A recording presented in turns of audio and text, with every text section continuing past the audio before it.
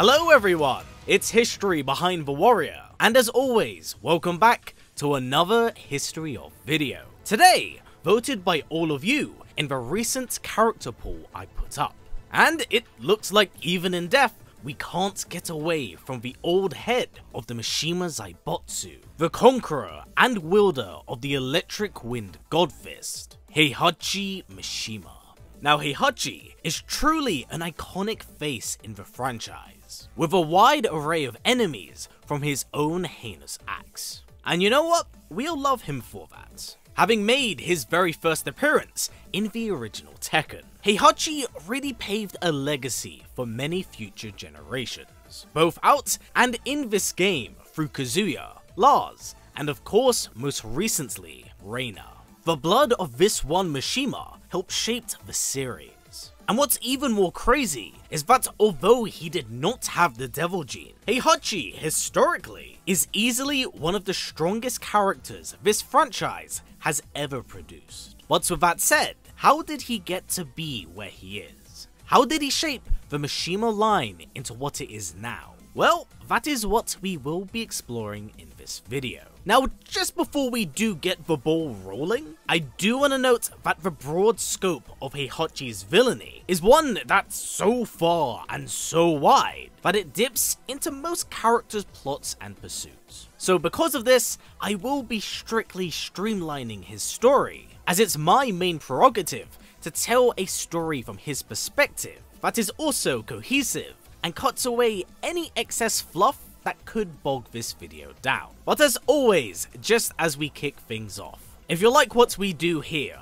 and wish to see more, please don't forget to give this video a thumbs up, as it does go a very long way here. And if you wish to stay up to date with everything we do here, please don't forget to subscribe, as well as tick that bell. Anywho, let's just jump right into things. Now Heihachi derives from a very ancient dynasty of Japanese warriors, the Mishimas. They themselves originated from the Heian period and were known to be ferocious fighters. Yet, they wouldn't find true generational success until the events of World War II, as they capitalized off the war through weapons of mass destruction, inevitably leading to the creation of the Mishima Zaibatsu, formed and owned by Heihachi's father, Heihachi Mishima. At some point following the war, Heihachi began to distance himself from their past, instead turning their gaze towards martial arts and forging a new legacy for his line,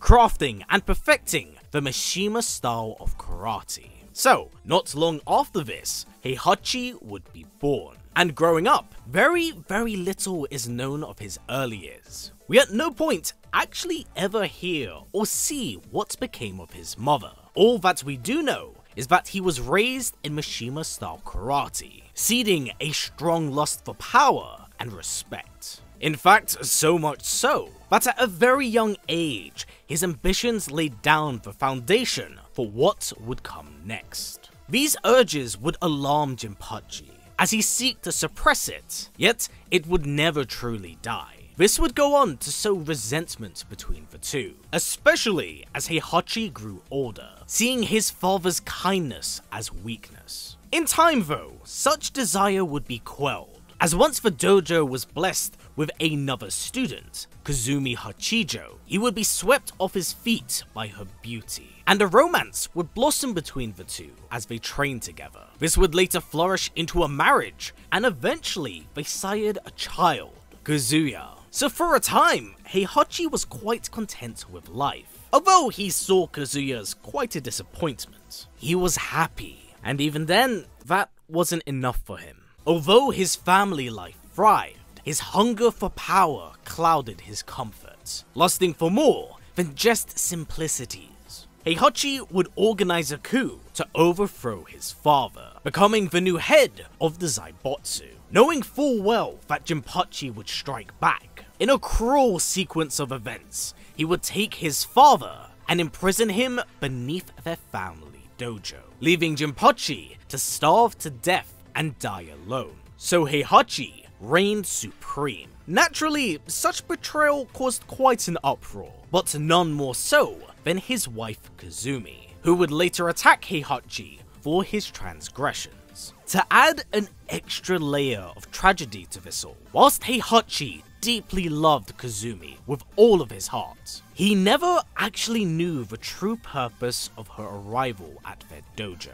Kazumi was merely a plant by the ancient Hachijo line, a family of guardians designated to eliminate threats of a global scale. So whilst their love had been true, this was all merely part of the plan. The family was designed to deter him from this path. So Heihachi, falling back into his old ways, actually forced her hand. And much to his horror, not only did she reveal her true colors to him, but also her devil form. The very first time he gazed upon a being with such power. Forced into a do-or-die situation, it is with a broken heart that Heihachi is forced to kill his wife, breaking her neck and sewing wounds that would never truly heal. Going forward, Heihachi is actually haunted by her transformation, beginning to wonder if his own son was struck with such an infliction. So upon returning back home and telling him of Kazumi's demise, the young 5-year-old Kazuya would be struck unconscious and then tossed off a cliff. Whilst senselessly brutal, he did have the belief that should Kazuya survive, then he knew that his son was no ordinary boy. And you know what? He was right, as the drop itself had awoken Kazuya's dormant devil gene. From here, a long, deep-seated hatred festered between the two, as Heihachi antagonized his son at every opportunity possible, even adopting a young street urchin from China, Li Chaolong, just so he could have someone contest Kazuya's inheritance. I mean, hell, he even adopted a bear and taught it karate, just to show you how petty this man is. As this went on, Heihachi did have other suspicions and worries. More specifically, if he himself was tainted by the devil gene. Thus, moving forward and throughout the series, Heihachi would actually go on to sire 18 to 25 different children just to see if they had the devil gene, and in nearly all instances, he was in the clear. Of course, now though, we do know that there is one that did slip through his grasps. Returning back to business, Heihachi would breathe ruthless life into that of the Zaibatsu, manipulating gangs, controlling authorities, and stealing whatever he desired from whomever he wished. He was nigh unstoppable, but with such power required the best of protection. Wishing to create the perfect militant force, he came up with a genius idea to create a martial arts tournament that would bring in talent across the world, recruiting those that entered beneath him. And such a tournament deserved such a fitting name, the King of the Iron Fist. The thing is though, Heihachi had gone in with such confidence in his skill that he even offered to participate and put ownership of the Mishima Zaibatsu on the line, taking us onto the events of Tekken 1. And whilst we don't know the finer details of the bracket or who fought who, we do know that both Kazuya and Lee would participate, with Kazuya victorious, defeating his father. And having not forgotten what he had done to him, Kazuya would drop him off a cliff, sending him to a bitter end. So from this point onwards, the Mishima Zaibatsu is under his control. Moving on to Tekken 2, Heihachi is completely stripped bare of his funding, his power, and his wealth. Angered at himself and the complacency he had shown, Heihachi would travel deep into the mountains to refine his combat, to sharpen his mind and channel the power through his fists. It's all he did every day, as the only friend he had during this time was Kuma. On the Kazuya front, with him now in control of the Zaibatsu, Heihachi knew it was only a matter of time before his son organized his own tournament, knowing that with his dark reign, he required a display of power. So he would bide his time and enter, much to the surprise of all. He crushed his competition, even defeating Kazuya in his devil form, having taken back what he had once lost. This time though, to guarantee that Kazuya would not return, Heihachi wouldn't settle for dropping him off a cliff, but instead that of a volcano. leading to the seeming demise of his son. Now, following this point, a lot does happen between the events of Tekken 2 to 3, as more than a decade and a half would pass between these games. So, from a family perspective, after Kazuya's fall, Heihachi would actually disown Lee, as he found out that he had been Kazuya's secretary. So feeling betrayed, Heihachi would cut him out from their bloodline and completely forbid him from ever entering his competition. Along with this, unfortunately, Kuma would pass on, but in turn leave a young cub for Heihachi to raise. So it wasn't entirely bleak during this time period. From a business perspective, the Zaibatsu was thriving. Under his leadership, it was growing with more and more power, as public stunts were performed to frame it in a positive light. This eventually led to the creation of the Tekken Force, his own private military faction whom he appointed at facilities, as during this time he had also grown a strong interest in human experimentation, as there was one being that caught his attention, the primordial god of fighting, Ogre. The beast would lay siege to his Tekken Force, leaving chaos wherever it walked. And whilst others saw devastation, Heihachi saw power, believing his DNA to be the perfect one to graft onto his own. So moving forward, Heihachi kept a very close eye on Ogre, as he was at the time hunting some of the world's strongest fighters. Now this wasn't the only surprise at his doorstep, as one day, a very young man by the name of Jin Kazama would appear before him, claiming that he was his grandson and child of Kazuya and Jun. Admittedly, he was a bit taken back, as he was all too familiar with the devil blood, yet he couldn't deny the potential that lingered in Kazuya's son. And with Ogre seeking strong fighters, he sought to train Jin to draw him out. So over the course of the next few years, he would vigorously beat and train Jin into the best shape of his life, tutoring him in Mishima style karate as they prepared for the next tournament.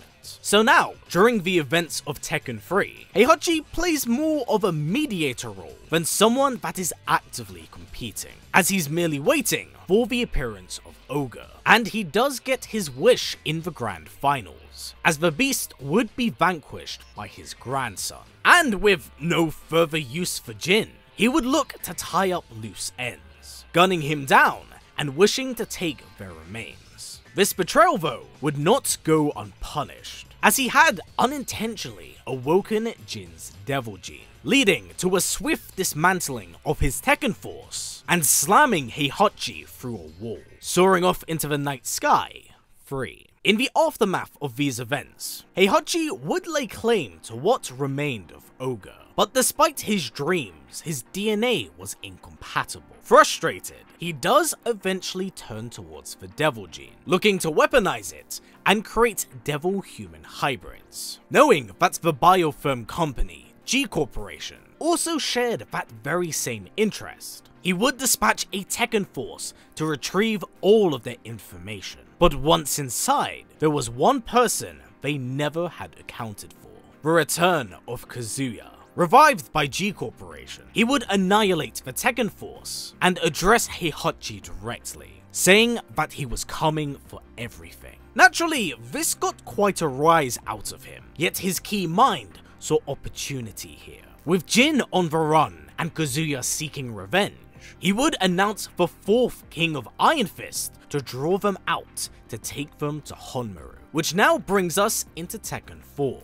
During this installment, nearly everything goes as planned. He draws out his kin, captures Jin, and defeats Kazuya in the grand finals. But instead of rendering him unconscious, Heihachi would take him to Honmaru Dojo and watch them all be imprisoned like Jinpachi. His excitement and overeager mind though is what does ultimately catch up to him, as Jin is able to break free of his shackles and does nearly kill the two, showing them mercy at the last second. But upon Jin's escape, the dojo is then attacked by G Corporation. Having betrayed Kazuya, in the hopes of killing two birds with one stone. With no other choice, the two sides band together and annihilate the Jax units. That is, until Kazuya sees a window of opportunity. Grabbing Heihachi, he would toss him at the Jax and have him be pinned down as they explode, decimating the temple and leaving him in a critical condition. So during the events of Tekken 5, canonically, he's basically sidelined for the entire game, as when he awakens, the tournament is over, and the Zaibatsu is in ownership of Jin. As we come into Tekken 6, this is where things get very interesting, as being stripped of the Zaibatsu once more, Heihachi is forced to rebuild his life again, recruiting whatever remained of his Tekken force that remained loyal to him. Initially, Heihachi bared some interest in regaining his power, but with Jin in charge, there was no chance of that happening. So he now lived his days in hiding, waiting for his moment. And one day, he would be found by a very unexpected visitor, and someone he hadn't seen in decades. Lars Alexanderson, his illegitimate child who had been looking for answers, having suffered amnesia during this time. And the second he laid his eyes on Heihachi, memories and anger instantly flooded back. Furious to meet him, Lars would fire at Heihachi, only for the old man to catch the bullet between his teeth. At this point, nothing much more needed to be said, and the two part ways. Now coming into Tekken 7, Heihachi would return back to power, as Jin had fallen during the end of 6. So with his disappearance, the seat of power was open, with him looking to restore the Zaibatsu back to its former glory, recruiting Nino Williams in the process. And to celebrate his return, he would announce another Iron Fist tournament, wisely using it as a distraction to seek alternative measures in order to defeat the Devil Gene. As even with Jin gone, Kazuya was now in control of G Corporation. This hunt would take him out as far as Italy, recruiting the legendary exorcist Claudio. As his forces battled against Lars, Heihachi would in turn return back to his dojo, seeking peace and clairvoyance. But instead, he would be approached by an unforeseen, powerful figure, the demon Akuma, who had been ordered by Kazumi to kill him. So a fight would erupt between the two, as lightning crackles and fire roars. Even with all of that fighting capability at his fingertips, the power of Akuma proves to be far too much. So Heihachi is forced to fake his death, allowing him to escape and return back to the Zaibatsu. Here, Heihachi had the perfect window of opportunity to destroy both Kazuya and Akuma. As they fought, he would take this time to reveal to the media Kazuya's true devil form, tarnishing his name and image before then hitting them both with an orbital strike. Heihachi had won, or at least so he had thought. Kazuya had not only survived, but was furious of his father's deception. To sully both of their names, Kazuya would strike down his satellite, causing the Zaibatsu name to be tarnished. Tired of these games, Heihachi would meet his son for one final battle, one that would take place in the mouth of a volcano. And this fight is incredibly back and forth, with the old man keeping up to pace with Kazuya's devil form. Blow after blow is dealt until they are both exhausted. It becomes a battle of endurance, which only ends by Kazuya's hand. By remembering every terrible second, every terrible moment he endured at Heihachi's hand, he would deal one final strike, marking the true canonical end of Heihachi Mishima. Yet wise of Heihachi's survival capabilities, Kazuya would drop him into the volcano, ending the cycle and marking the true definitive end of Heihachi. And I mean, what more really needs to be said of him here? Heihachi's such a legendary character of the franchise, but honestly, no words I could say here could really do him justice, as he's done just so much for the series. His brutality paved forth a legacy of fighters that would go on to become the face of the franchise, or at the very least, fan-beloved favorites. And if you really think about it, all of this started from him dropping Kazuya off a cliff. It's mad and insane to see where we are now. So with that said, and us at the end of Heihachi's tale, please down in the comments below, tell me what was your favourite moment with this character, and who of his kin are you the biggest fan of? Because, well, this man has 18 to 25 kids, so there's plenty to pick from. But for now everyone, that has been it for me. So as always, stay strong, stay well, and keep on fighting. I'll catch you in the next one.